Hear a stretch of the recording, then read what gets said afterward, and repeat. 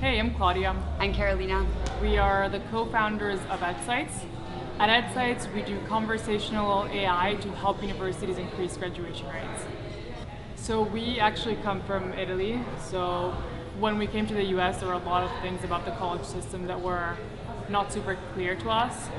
In a sense, our experience was very similar to that of first generation students. And so we really felt like universities didn't have enough support for students like us. And so that's what really inspired us to build something to solve that problem. So in the US, only about 56% of the students who start college actually finish, which means that the majority of students, or a lot of students, are actually dropping out and never earning a degree. So it's a big problem for students, obviously, because they end up stuck with loans oftentimes that they can't pay back and they never get that degree.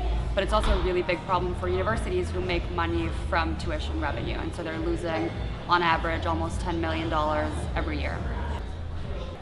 Most solutions really focus on grades and academic performance to try and flag students at risk of leaving school. But we realize at EdSights that only about 25% of students who drop out do so for academic reasons, and we don't think that grades are the best indicators because they're also lagging and they take some time to actually identify trends. So the way that we do it is very innovative because we actually engage students in the conversation, and by doing that we can collect data that has been traditionally really hard to collect at scale in real time.